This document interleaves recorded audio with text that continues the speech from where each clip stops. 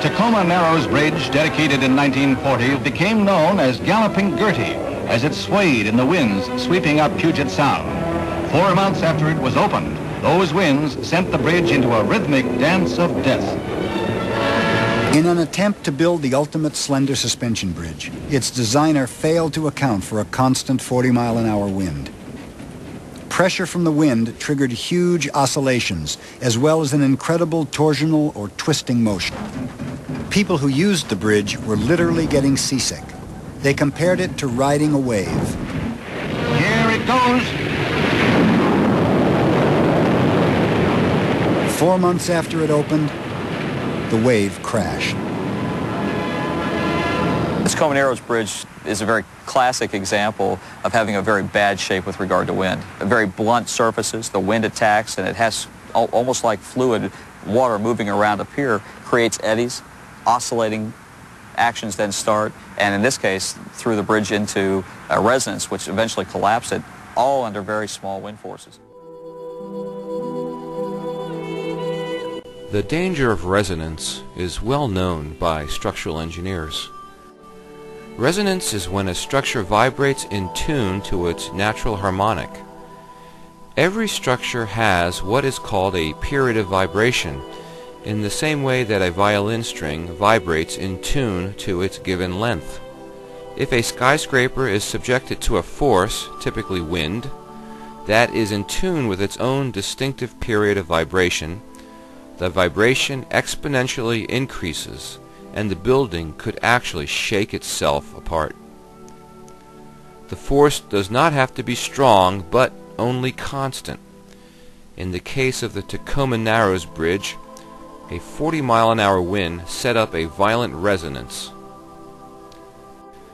This is also what happened at the Hyatt Regency in Kansas City, when hundreds of dancers created a resonance which collapsed the hotel's walkways. Resonance also occurred in a recent bridge in Russia, as seen here.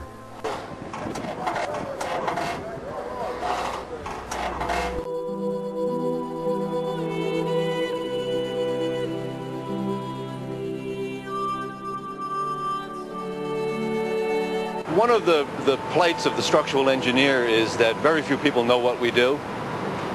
The mass press tends to always give credit to the architect for the whole project, and the public therefore tends to think that the architect does all those things, whereas, you know, there are mechanical engineers, electrical engineers, plumbing engineers, and structural engineers, elevator engineers, exterior wall engineers. But the structural engineer is probably the person with the most responsibility, because if we make a mistake, the potential loss of life is unbelievably large. Every skyscraper moves in the wind. People only notice when the movements are large or jerky. The taller and thinner the skyscraper, the worse the acceleration.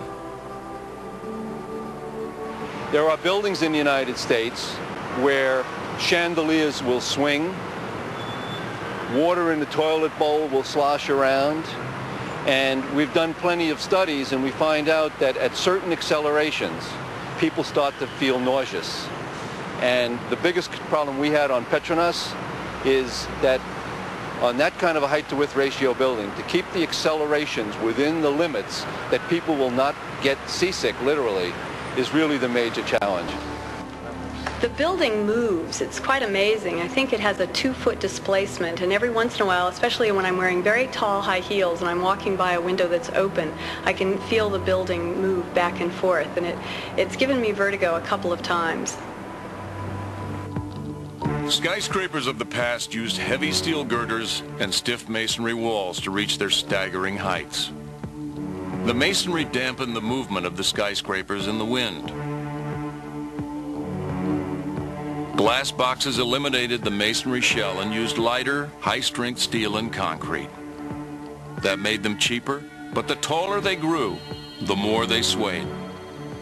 It took engineers decades to work out how to build lightweight towers that were both tall and stable.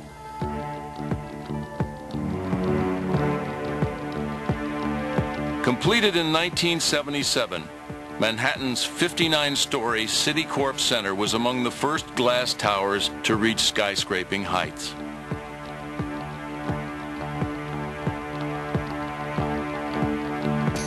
But in high winds, the building swayed dramatically. The problem was solved by installing a 400-ton counterweight in the tower's sloping top. This is the story of an urban nightmare, about the world we take for granted, proving much more dangerous than we know. It's also the story of a 17-year-old secret about a skyscraper in serious trouble. It means in my lifetime, this building could fall over.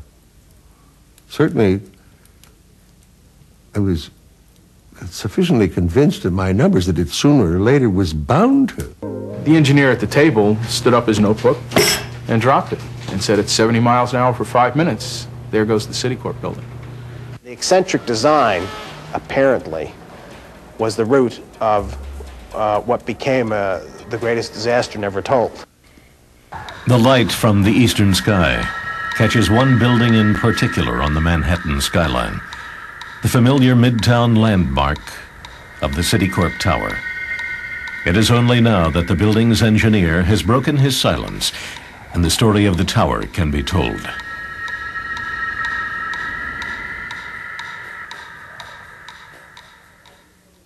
Hello, I'm Bill Curtis. It's a story whose ending might have been the most cataclysmic event in American history.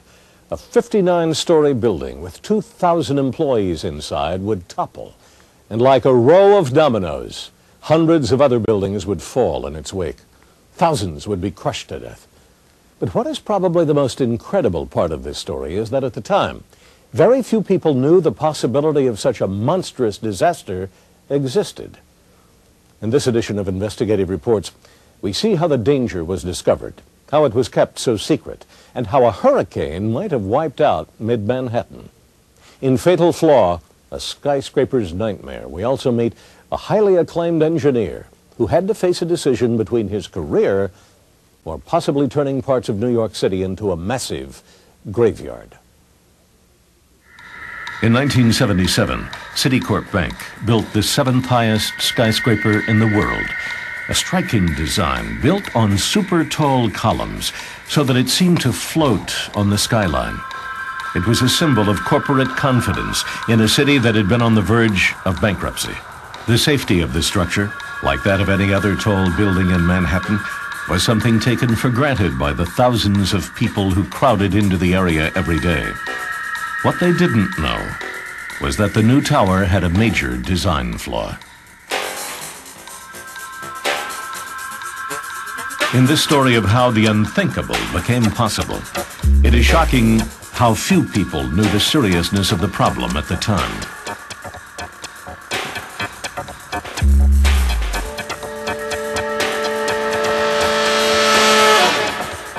All these magazines writing these stories about what a masterpiece it was, what a tremendous... They had no idea.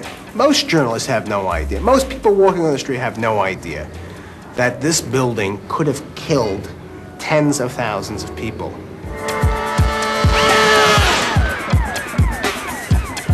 In the worst case scenario, this was not a building that was going to just simply crumble and fall down.